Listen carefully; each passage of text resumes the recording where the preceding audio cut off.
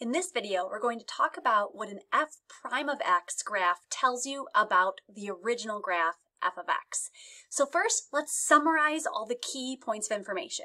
First, we know that f of x is increasing when f prime of x is positive. And then conversely, we know that f of x is decreasing when f prime of x is negative.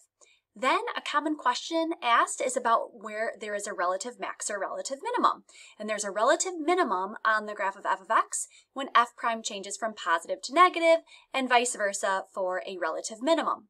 Then finally, a point of inflection is where f double prime will equal 0 or undefined, and also f double prime has to change signs. And then we know that f of x is concave up when the second derivative is positive, and concave down when the second derivative is negative.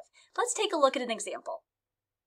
So here we have a graph of f prime of x. So first, we know that f of x is increasing on the interval from 3 to, let me move this, 8, because you can see her on the graph of f prime. That's where f prime of x is positive. Next, we know that f of x is decreasing from -9 all the way to 3, and then also over here from 8 to 9, because that is where f prime of x, this f prime of x graph, is negative. Now, in some textbooks, they use greater than or equal to or less than or equal to, and sometimes you may see brackets. So this is kind of something that's up for debate. Sometimes you'll see brackets and sometimes you'll see parentheses. Next, I know that f of x has a relative maximum right here at x equals 8 because we can see the f prime of x graph changes from positive to negative, and then a relative minimum at x equals 3 because our f prime of x graph changes from negative to positive. Now let's say our graph kind of came down here and just touched at 8 and bounced back up. We would not have a relative maximum nor a relative minimum, because if it just bounced, f prime did not change signs. F prime has to change signs to be relative extrema. And then finally, we know that there is a point of inflection on the f of x graph at x equals -7, -3, 5, and that's all, because that's where f double prime of x equals 0 and f double prime changes signs.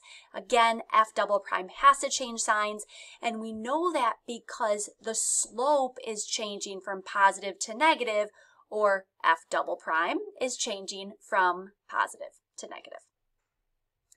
And then we know that f of x is concave up from -9 to -7, and -3 to 5, because that's where f double prime, or the derivative of the f prime graph, is positive.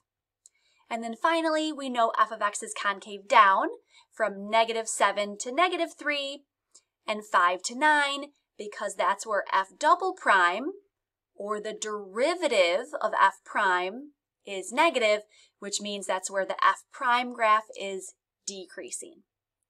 All right, I hope you found this video useful to help you determine what the f prime of x graph tells you about f of x. If you did, make sure to click subscribe so that you're notified when new videos come out to help you in your calculus classes.